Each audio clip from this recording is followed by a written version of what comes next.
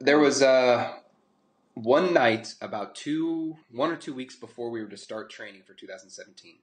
By this time, I knew that I wasn't going to do track.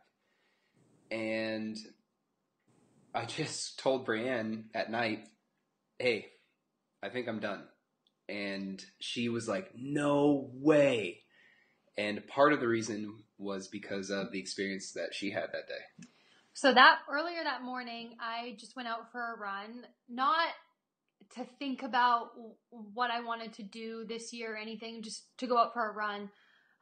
But I had this like really overwhelmingly strong gut feeling while I was running that I don't want to do track anymore. Like I can't imagine going to practice.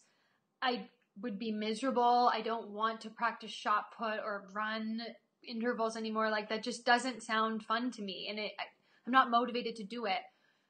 I didn't say anything to Ashton when I got home because those are the first feelings that I had about it. And I wanted to sit with it for a couple of weeks before I said anything. So when he told me that later that night at dinner, I was shocked, not because he didn't want to do it. I kind of had a feeling that he probably didn't want to continue on for another year, but because it just like all happened in the same day. Is this for real? You're done? No chance of coming back? Just kidding. Or is there a slight chance that we can see you guys back out there again? Maybe this is what we should do. We should definitely keep it the way it is, but then come back, and everybody's gonna be like, "What the hell? I thought you guys were." We're definitely done.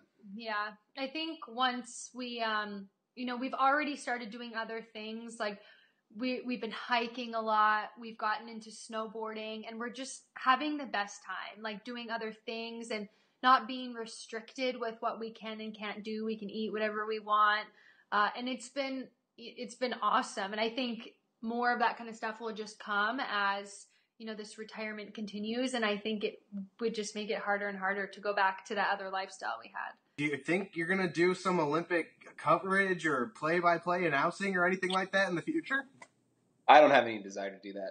No, you know what? I have to give the announcers and so much credit because you've tried it. It's like, it's really hard. And I don't think I'd be good at it. It's tougher than being on the track. Yeah.